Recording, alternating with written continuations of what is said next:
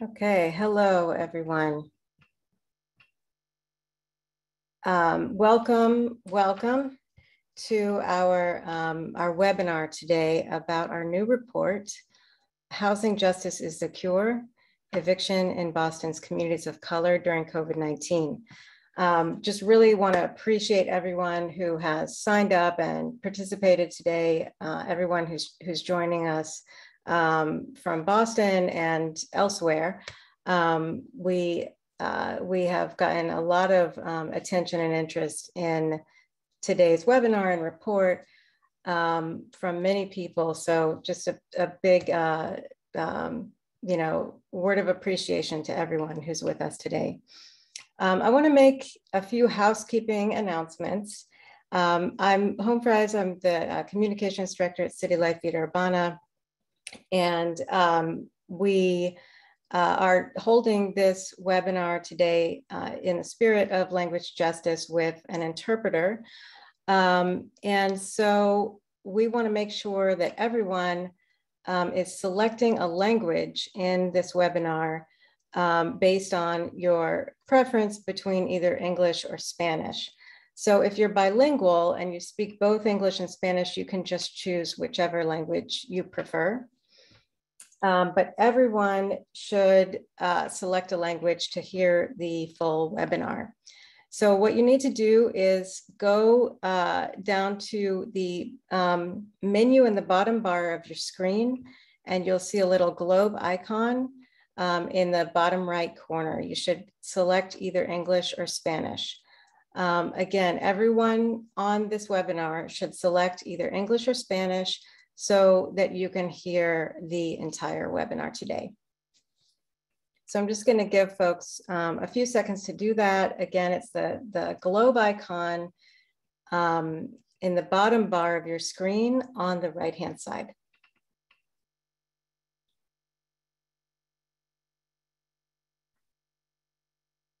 Okay, perfect. So this webinar will last about an hour.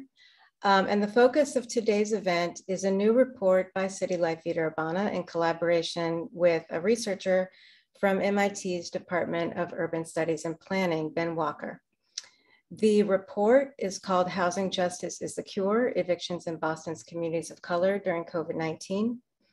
And we released this report to the world this morning, and you can download it for free at covidevictions.org. And I'm going to go ahead and put that in the chat.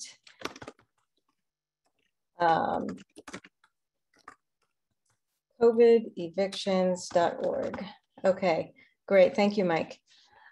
So you can also download just the executive summary of the report there if you'd prefer. It's a free report, and we encourage you to help spread the word about it by sharing that link and also sharing the report's hashtag on social media, which is Boston COVID Evictions. Oops, sorry, typo there. So please help us spread the word about this report. And I just want to say, by way of introduction, that evictions are violent, devastating, and dangerous in our communities. But nonetheless, well over 3,000 evictions have been filed in Boston during the pandemic, and over 20,000 evictions have been filed in Massachusetts during the pandemic. So today in this webinar, we're going to hear a breakdown of eviction patterns in Boston, looking at extreme racial disparities in eviction filing rates during the COVID-19 pandemic. And we're also going to talk about the widespread grassroots organizing to keep our homes in this public health crisis, and the work that housing justice organizers have done to build solidarity and collective action in this time. We have some amazing panelists. I want to say, I believe all mothers, or at least several very amazing mothers on our panel today. We have Arlise Porcher, who's here with us from Georgetown Homes. We have Ana Fajardo, who is here with us from East Boston. And we have City Life's organizer, Francis Amador, who is here with us again from City Life Vita Urbana. But we're going to kick off this panel with a breakdown of the report's findings from Ben Walker, who is the lead researcher on this report and a recent graduate of MIT's Department of Urban Studies and Planning. So with that, I'm going to turn it over to Ben, and thank you, everyone. Thank you, Home Prize. Good morning, everyone. There are many of you on the call that I know, and I just want to take this opportunity to thank City Life for the opportunity to produce this report, and to thank those of you on the call who helped in the report's creation. So I'm excited to share the product of many months of research with you today. Next slide, please. And in the next few minutes, I'm going to introduce the key themes, narrative framing, and findings of the report. It's not a comprehensive overview of what we discuss in the full 40-page report, but just a taste. So I think the central framing of the report is that COVID's made it very clear that Black and Brown people need and deserve dignified housing that supports collective flourishing. Next, please. But more than 18 months since the pandemic began, Black and Brown tenants in Boston face enduring challenges to housing and health. Next, please. As of August 20th, 2021, there are 115,000 renter households still behind on rent in Massachusetts, and nearly 3 in 4 of these households identify as people of color. In Boston in particular, there are 14,000 renter households still behind on rent, owing an estimated $47.7 million in back rent. Next slide, please. COVID-19's staggering repercussions for tenants of color, as indicated by these data and others, are the predictable outcomes of racial hierarchy. Next, please. So the focus of this report is to demonstrate how state strategies to manage pandemic transmission through housing access specifically failed Boston communities of color and Black people in particular. Next, please. Without a vaccine, we know that reliable housing became a critical tool to mitigate COVID transmission and mortality. Next, please. Yet public health tactics triggered an uneven economic collapse that affected communities of color especially. And this undermined housing stability for tenants of color in Boston. Next, please. Now, by withdrawing emergency protections, such as the statewide eviction moratorium, legislatures further jeopardized tenant health and safety. Evictions continued, but so did COVID-19. Next, please. And this is, again, a predictable outcome of systemic racism, which positioned Black and Brown tenants to experience the worst of COVID's impacts on housing stability. Next, please. We were all told to stay home, yet generations of white supremacist housing policy sabotaged dignified housing in Black, Brown, and immigrant communities through programs like redlining and more recently during the 2008 housing crisis. Next, please. In City Life's previous report released in the early days of the pandemic, we see that eviction patterns offer one example of how structural racism patterns the way that we shelter our communities. And this report found that from 2014 to 2016, 78% of all eviction filings occurred in communities of color in Boston, and 40% of evictions occurred in Black communities in particular. Finally, the third key finding of the report was that race is the strongest predictor of where evictions occur in Boston, over and above indicators of poverty. Next, please. Now, we know that evictions are always dangerous, with an array of damaging consequences for renters, ranging from depression, physical effects to physical health, and contributing to restricting access to future housing through the creation of tenant blacklists that rely on records of eviction. Now, in a pandemic, evictions pose significant additional risks to health and stability. Next, please. Research in 44 states found that states that lifted eviction moratoriums in the first 6 months of the pandemic had roughly double the COVID-19 incidence and 5 times the COVID-19 mortality than in states that kept protections in place. Next, please.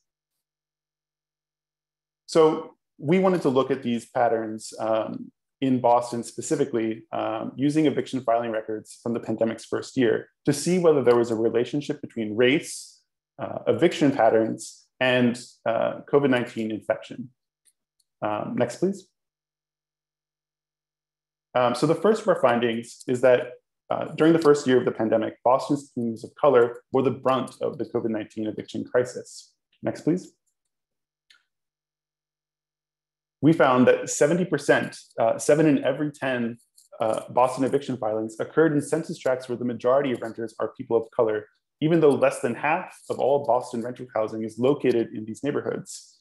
More specifically, 64% of all eviction filings occurred in Roxbury, Dorchester, Mattapan, and Hyde Park, neighborhoods where the majority of residents are people of color, even though only 40% of all renter housing in Boston is located in these neighborhoods. The map on the right indicates these patterns. The black and gray spaces, which underlay the orange dots, indicate the percentage of renter households of color by census tract. So the darker the gray scale, the higher the percentage of people of color living in any area. The orange dots represent the eviction filing rate. So the larger the orange bubble, the faster evictions occurred in each neighborhood. Next, please. Our second finding is that landlords aggressively pursued eviction against Black communities in particular. Next, please. So we found that 51% of all filings, more than 1 in 2, occurred in census tracts with very high numbers of Black residents, even though these neighborhoods contain only 27% of all rental housing in Boston. And so what this means, by a very high number of Black residents, what we mean is we take the upper quartile of census tracts by the number of Black people in that census tract.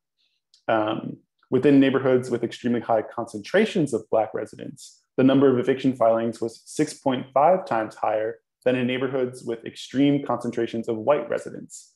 The rate of eviction filing was nearly 5 times higher. So in these tracts, in the upper quartile of census tracts in Boston, 14 eviction filings occurred in every 1,000 occupied rental units, while in tracts with high concentrations of white residents, just 3 filings occurred for every 1,000 occupied rental units. Next, please. Our final finding is that Black and brown neighborhoods that experienced the highest eviction filing rates also experienced among the highest rates of COVID-19 infection. Next. As of March 2021, Boston's Black and brown neighborhoods experienced the highest the highest count of COVID-19 infections, especially in Dorchester and Boston and East Boston. And combined, they experienced 39% of all COVID cases during the pandemic's first year, even though these neighborhoods account just for 29% of Boston's total population. Now, when we combine eviction rates and COVID infection rates to compare, we see that the neighborhoods with high eviction rates and high COVID infection rates are Boston's predominantly Black and brown neighborhoods: Roxbury, Dorchester, Mattapan, and Hyde Park. And we find that on average, landlords filed evictions at twice the rate in neighborhoods with the highest rates of COVID-19 incidents than in neighborhoods with the lowest COVID-19 incidence rates. Next, please. So this chart indicates that relationship. As we move from left to right, we indicate that the percentage of people of color in each neighborhood increases. As we move from bottom to top, we indicate that the rate of COVID incidence increases. So the bubbles furthest to the right and closest to the top are neighborhoods with the highest percentages of people of color. and the highest rates of COVID-19 incidents. We indicate eviction filing rate by bubble size. So the larger the size of the orange bubble, the higher the eviction filing rate. And so what this graphic indicates is an implied relationship between race, COVID incidents, and eviction filing. As the percentage of people of color increased in each neighborhood, we find, or the graphic indicates that COVID infection rates also increased, and eviction filing rates were also especially high, with some notable exceptions, such as East Boston, which we can discuss in the question and answer section. Next slide, please. So Boston's concentration of race, illness, and forced expulsion is no accident, as we know. Next. We know that race is the strongest predictor of Boston evictions over and above indicators of poverty. Next. We know that eviction exposes communities to COVID-19 infection. Across the country, the more policymakers weakened protections, the more people fell ill. Next. The implication is clear.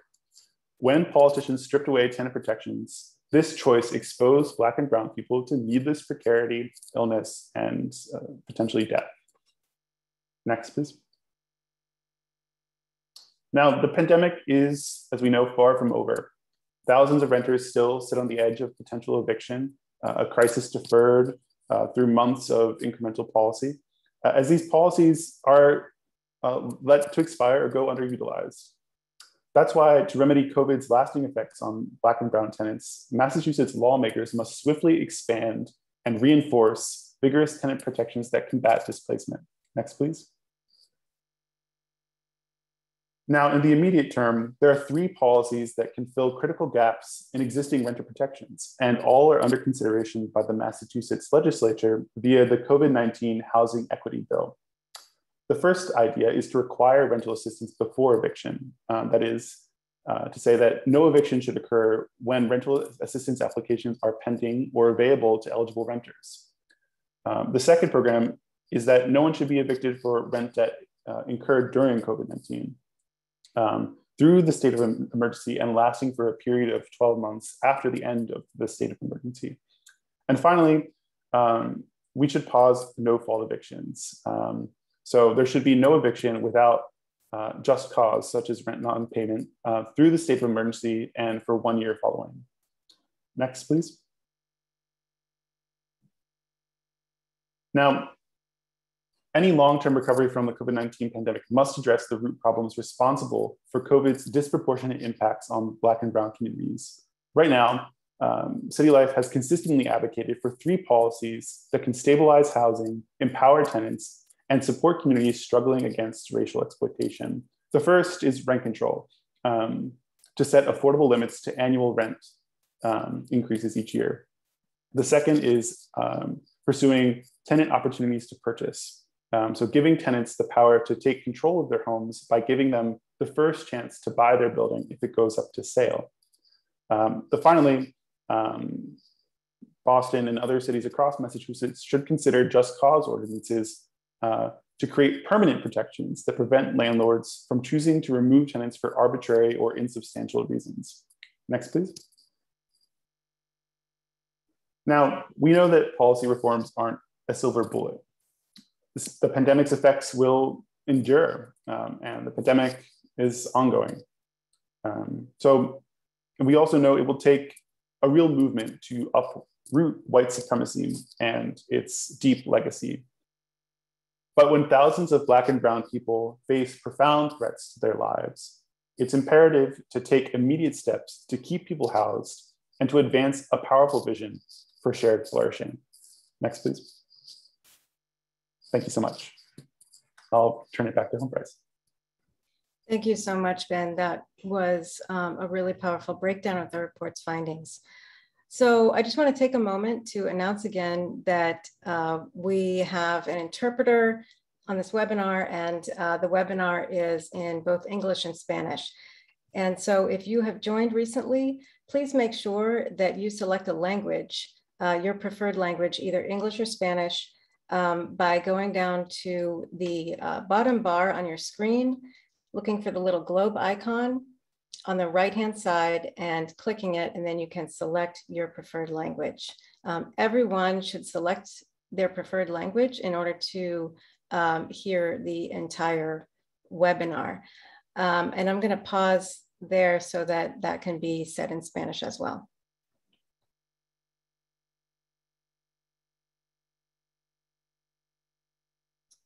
Okay, I think that our Spanish announcer is possibly having some tech difficulties. Or no? Okay, Gabby, would you be able to say that? Hola a todos, buenas tardes. Solo un aviso de que este seminario se está interpretando en español.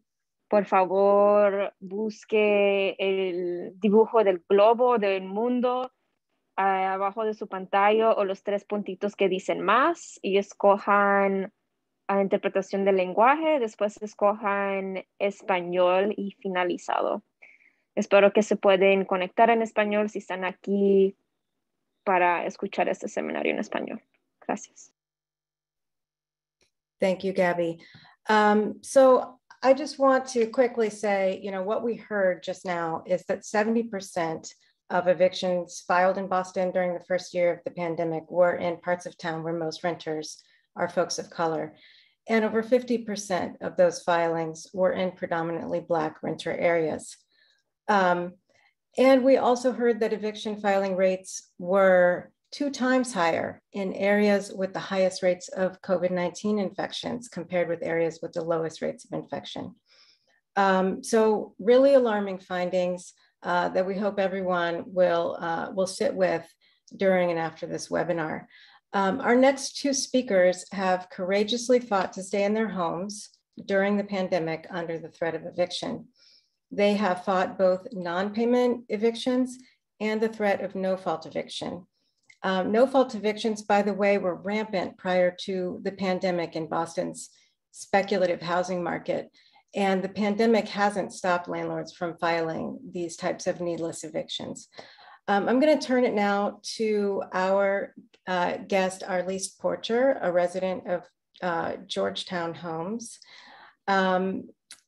Georgetown Homes is an area where we noticed that, that mass evictions were being filed by the landlord Beacon Communities. And it appears that Beacon Communities is still one of the top eviction filers in Boston during the pandemic.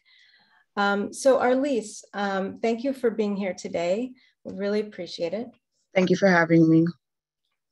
We know that your landlord, Beacon Communities, issued over 100 eviction notices in your apartment complex during the pandemic this past March. What kind of impact do you think that had on your community at Georgetown Homes?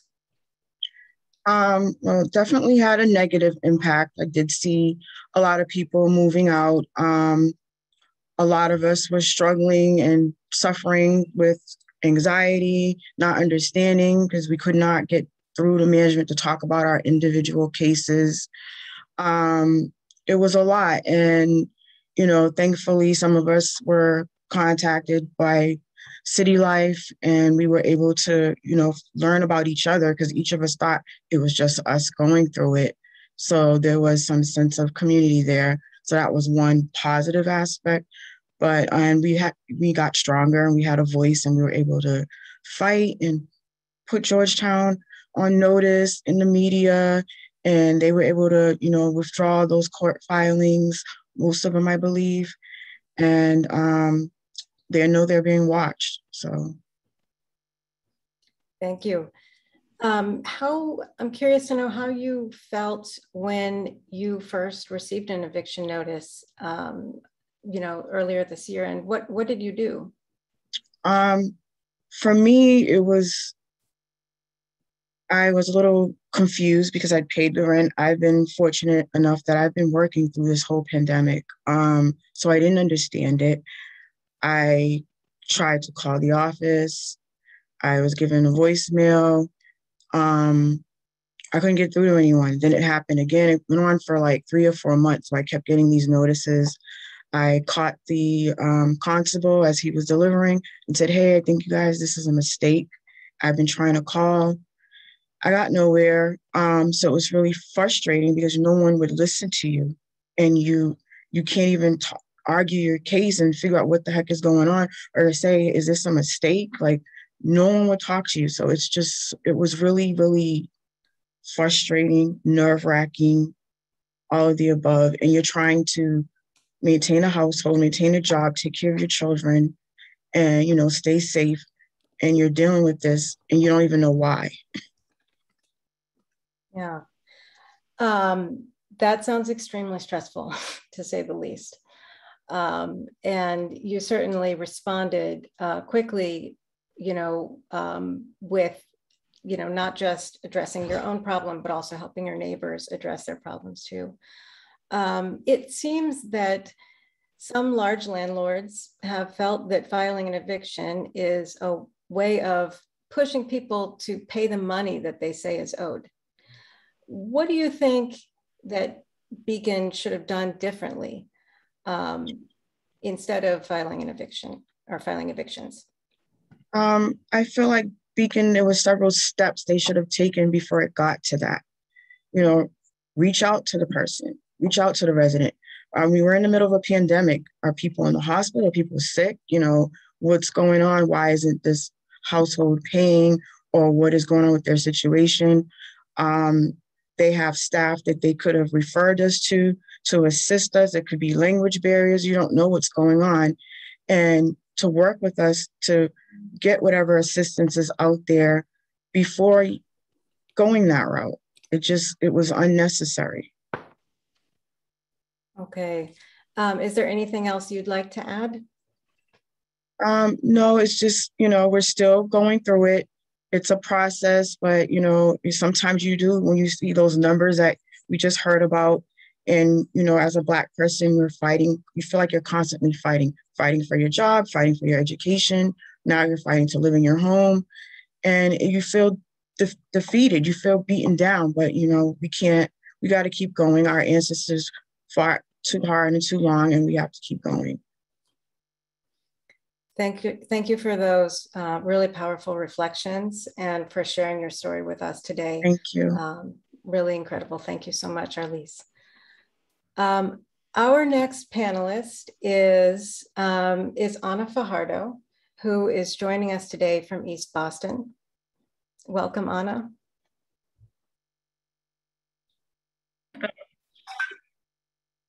Ya, mi nombre es Ana Fajardo. Yo también fui impactada por el desalojo. A mí, el señor de la casa aquí, nosotros no sabíamos por qué ni por qué él estaba mostrando la casa. Nosotros venimos con nuestros vecinos y dijimos que qué estaba pasando. Y él no nos quería dar una explicación, pero ya después, cuando él sintió que ya en la casa se podía poner a la venta, él dijo que teníamos que irnos.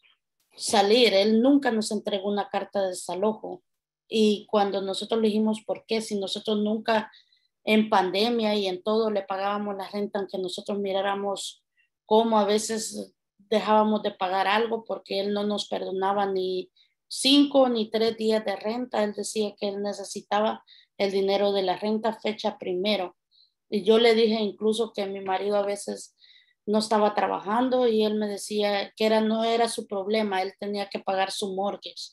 Y yo le decía, pero tú puedes esperarlos unos 2, 3 días. Él decía no, él se ponía a gritar, incluso él habla inglés, pero su esposa habla español. Él nunca nos traía a su esposa a tomarles una explicación. A él le gustaba que mi hija traduciera. Y mi hija le dijo un día, ¿por qué tú quieres sacarlos? Mi mamá tiene hijos, ¿cómo nos vamos a ir a la calle? Y le dijo que por qué no llegaba a un arreglo con nosotros, con los inquilinos, y decir si nos podía subir un poquito la renta, pero que no los desalojara del piso. Y digo, no, se tienen que ir. Entonces nosotros nos conectamos con City Light y ya ellos nos ayudaron a protestas, manifestaciones, a muchas cosas, nos han ayudado en todo.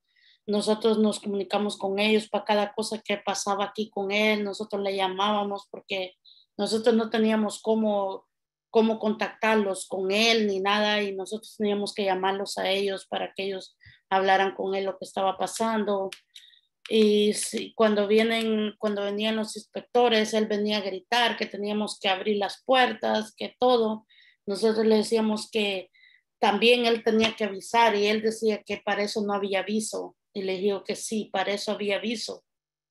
Él tenía que avisar. Él supuestamente los trataba a nosotros como que él quería que ya no fuéramos.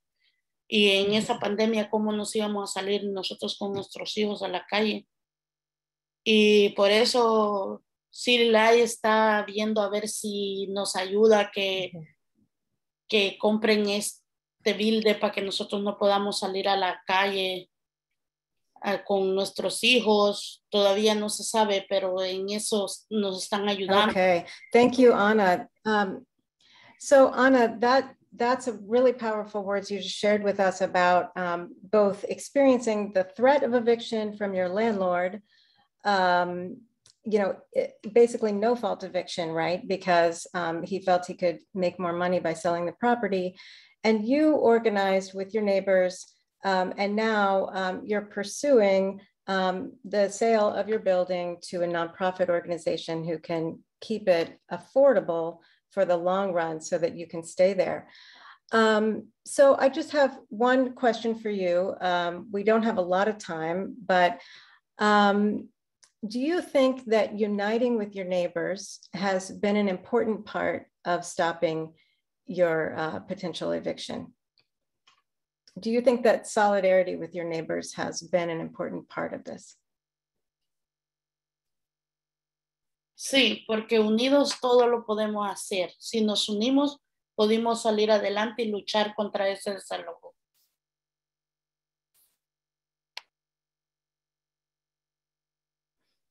Okay. Well, thank you so much for joining us today, Anna. I'm sorry we're short on time, but those were really helpful stories that you shared about organizing to stay in your home and standing up for your rights. When your landlord threatened to evict you, you didn't just take it. You decided to take action to stay in your home with your neighbors. So very powerful. Thank you again. And we're going to turn it over now to Francis Amador, who is a organizer with City Life Vita Urbana, also an East Boston resident. And Francis, it would be really great to hear from you today a little bit about what it's been like to organize to stop evictions in a pandemic. This is a really unique experience that you've had over the past year and a half. What are some of the main impacts? Well, actually, first, let me say you've been fielding a lot of hotline calls, overseeing the Spanish language side of our hotline at City Life. And so you've been talking to a lot of people experiencing or threatened with eviction lately. What are some of the main impacts or consequences of an eviction on a family as you see it? Yeah, thank you. Devastating, instability. When we see when our tenants get notice to quit, we see them, they're emotional, they're getting stable, they're wary, especially if they have kids. Kids worry more than sometimes than parents. Kids are very wary about moving out from what they call home, moving out because they're feeling like, oh, I'm not gonna go to that school anymore, I'm gonna lose my friends. They get very worried as well. And families get unstable, emotional, and very wary about it. Okay, thank you.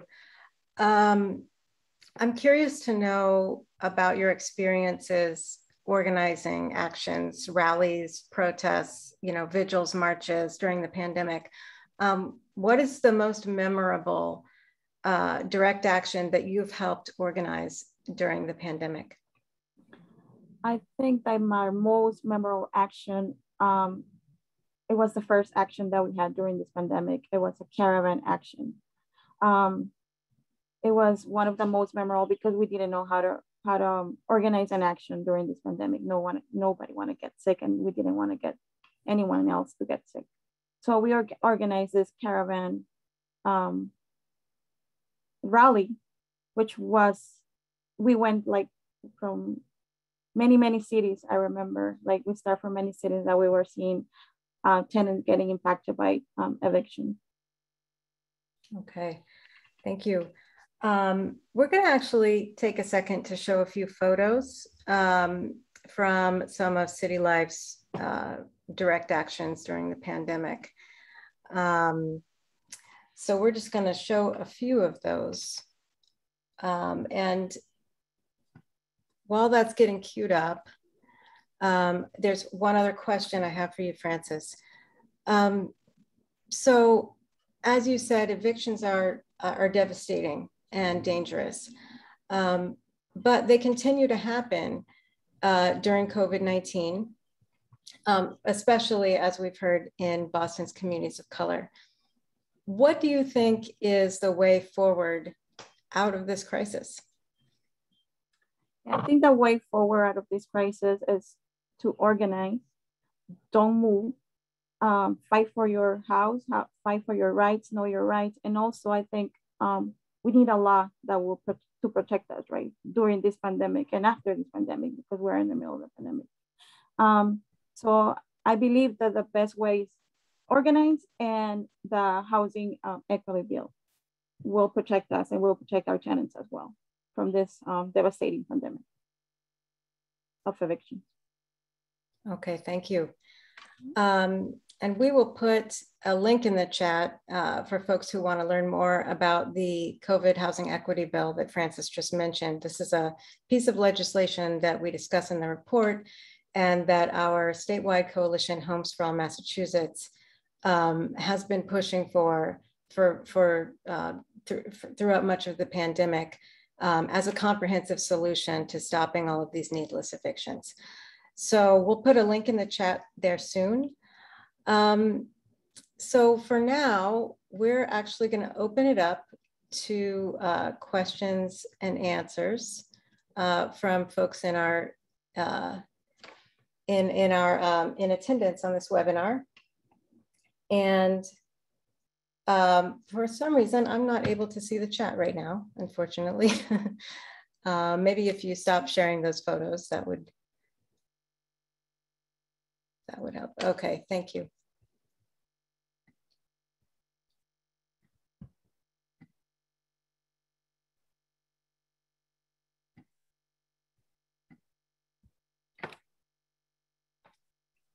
Okay, so we see one, thank you everyone for bearing with us.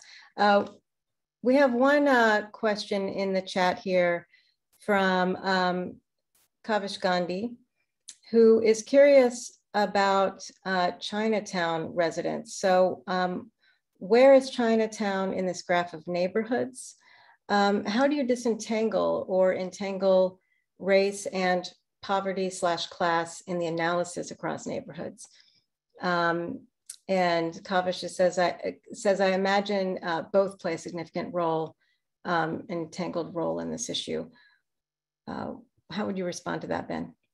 Sure, let me take the second question first, which was answered by City Life's previous report, written by David Robinson, a colleague from MIT. In that report, we found that race was the strongest predictor of eviction over and above other common indicators of poverty. And to narrow the analysis, the report looked specifically at evictions that occurred in market rate housing and found that of those evictions, 70% also occurred in communities of color. So from City Life's perspective, that analysis answered questions that we had about the relationship between race and eviction and class, that over and above, of course, poverty and class play significant roles in housing insecurity, but it seemed like race was the strongest feature amongst a related web of factors. As to your question about Chinatown, there are two answers, two related answers. The first is about the method we used to produce the report. To produce an analysis relating race, eviction, and COVID-19, we relied on neighborhood geographies used by the Boston Public Health Commission in their public data about COVID incidence and mortality. Everyone likes to divide Boston neighborhoods in their own way. The Boston Public Health Commission used an aggregated neighborhood that they called downtown, which included Chinatown, Beacon Hill, and Back Bay.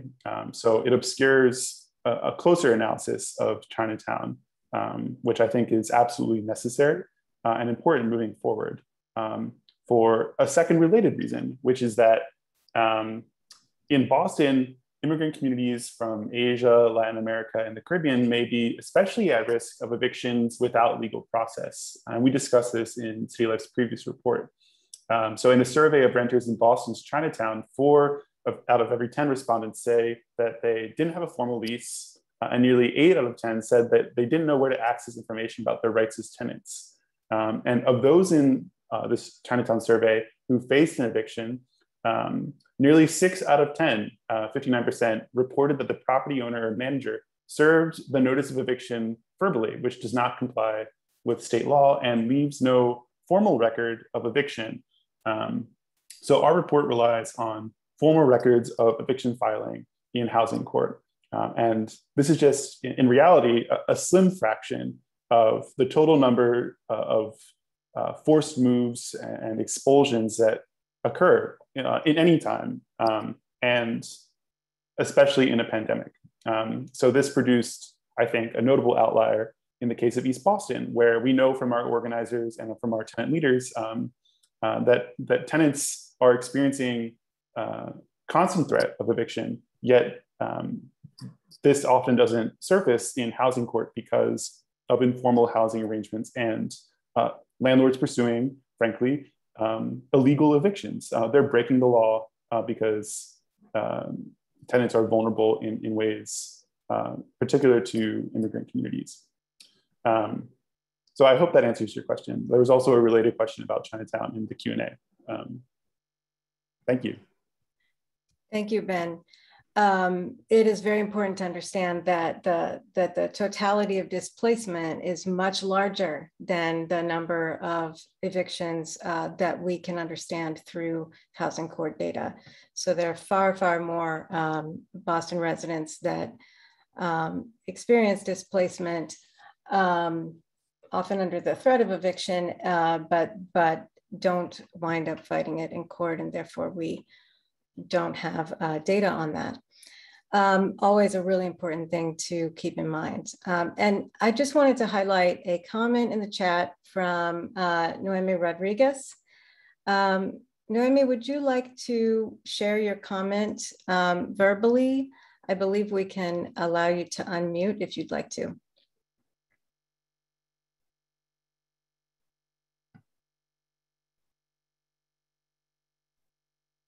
I think, gracias por darme esa oportunidad. Esto es algo que está impactando, ¿verdad? No solamente a familias nuevas, sino que a familias que venimos luchando desde hace mucho tiempo atrás. Y algo indignante es que, sabiendo, ¿verdad?, un sistema tan racista, tan malo, que nosotros somos los más vulnerables a este impacto tan negativo de la pandemia. Pero también ellos son parte y tienen culpa de todo lo que nosotros estamos viviendo, porque ellos no crean planes que puedan servir para nosotros o que puedan ayudar para sobrevivir. De una u otra forma, ellos también son parte de estos planes para nosotros ser desplazados, ya que sabemos que la gentrificación en nuestra comunidad está afectando gravemente a muchas de las familias e impactando a muchos niños que estudian dentro de las escuelas públicas.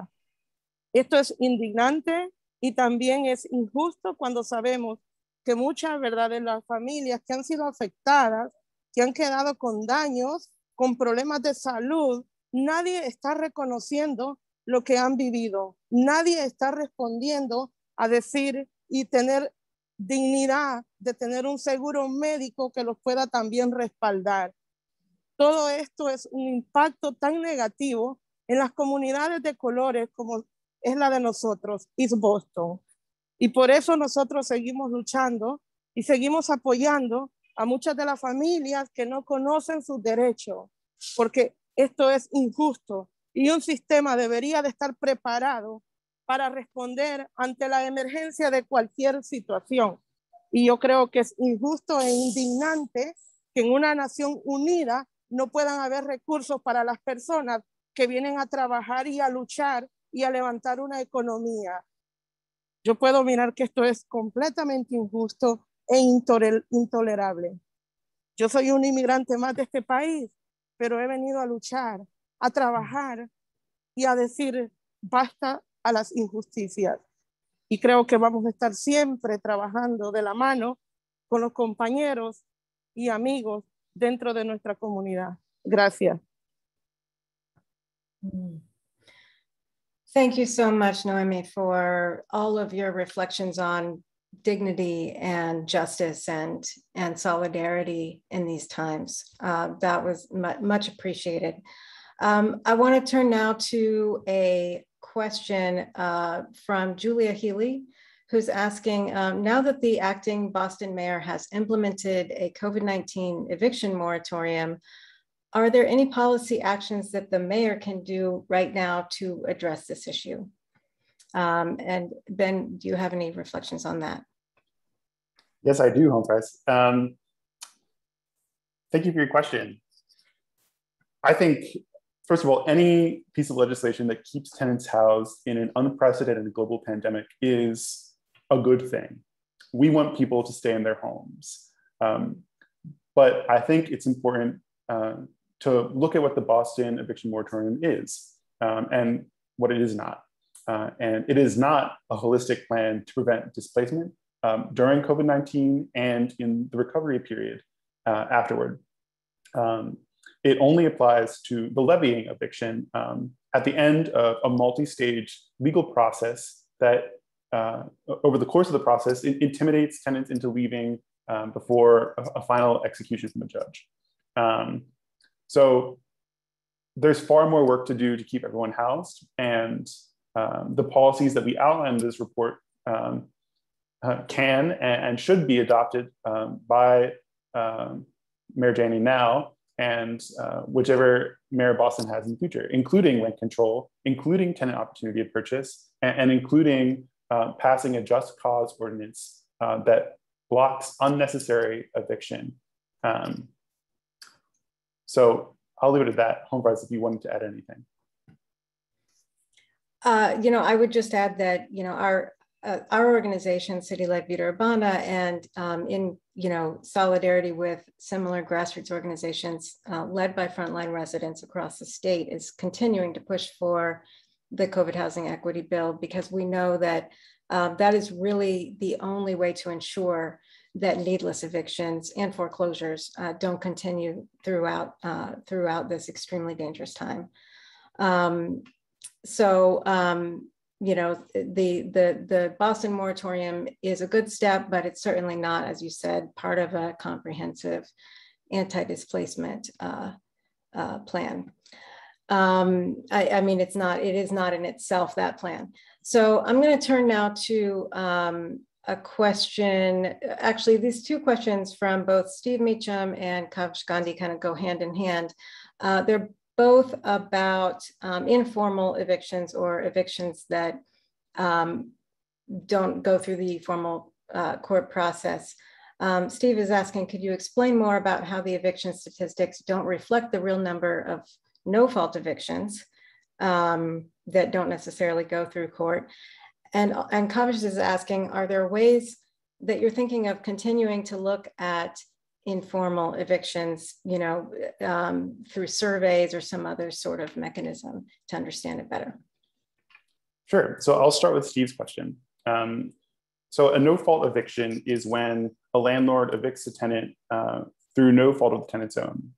So the tenants paid rent, there's no issue, but the landlord wants them out of the building. And often this occurs when the property owner wants to redevelop a unit or renovate, or have someone else move in. So they can do this by for example, refusing to renew the tenant's lease, which isn't a formal eviction that you would file in housing court, but rather another way of forcibly expelling a tenant from housing for arbitrary reasons. And this is unfortunately an outcome of our market-based system of housing, which conditions access to housing on individual property owners. So evictions such as the ones I've described don't surface in housing court on the formal record in the way that other kinds of informal evictions also don't surface in housing court as part of the formal record. And as I noted, this is an extreme concern for organizations like City Life, which deal with informal evictions all the time. And it's a pressing concern for researchers. What we know about informal or illegal evictions is very limited and mostly comes from Matthew Desmond's Milwaukee study of eviction. And the one example of Milwaukee has been generalized to discuss the phenomenon nationwide, even though even within Boston, there are variations in the reasons why people are kicked out of their housing across neighborhoods, the difference between East Boston and Chinatown, for example, different tactics, different kinds of landlords, and different outcomes. So I think future research is needed, and hopefully it's something that City Life can pick up in the future. Okay, thank you. And we only have a few minutes left, but I want to definitely take this question from Avery in the chat, who's with the Bay State Banner. When looking at the relationship between evictions and higher COVID-19 rates by neighborhood, how do you assess or incorporate other factors that might be pertinent outside of housing specific issues that raise infection numbers? So this is a question about that overlap between evictions and COVID rates. Thank you, Avery. It's an important question, and it's not addressed in the report. The reason why it's not addressed in the report is because we are working with limited data with constraints that I've already described. A lot of the COVID data we had access to was generalized. A lot of the number of eviction filings we had data for was limited. And we felt that we did not yet have enough information at the time of analysis to produce something solid. So what the report offers is a description of geographic overlap between race, eviction, and COVID-19. These findings are suggestive and, as I said, descriptive. So I think it's the job of future research, future analysis to identify strong correlations between race, eviction, and COVID in Boston. We felt that we had to fill a critical gap in identifying basic geographic overlap. And I think we've done so. Thank you. Okay, thank you for that question, Avery. And as Ben said, the report shows the geographic overlap between eviction rates and COVID infection rates, not necessarily saying there's, the report isn't speaking directly to the cause-effect relationship there, but noting that that overlap does exist in clear ways in parts of Boston. So I just want to wrap this up by saying everyone should go to covidevictions.org, download the report, spread the word, the link and the hashtag Boston COVID Evictions on your social media accounts and to your friends and family. We are sounding the alarm about how evictions are rampant during the COVID-19 pandemic, despite being violent, dangerous, and devastating to our communities. And we are calling for bold, immediate interventions, specifically in the form of the COVID-19 Housing Equity Bill, to ensure that all of these needless evictions stop immediately across the state. So I just want to thank everybody for joining us today, for listening, for tuning in to all the details, for sharing your thoughts and perspectives and your stories. Just want to give a round of applause to our panelists. Thank you so much for being with us. And if you have any questions or comments, you can go to the contact tab on that website, covidevictions.org. Get in touch with us. We're happy to elaborate on this. If you're a reporter, we're happy to put you in touch with folks to interview. All right, thank you very much, everybody. This has been a really wonderful, really appreciate your presence here.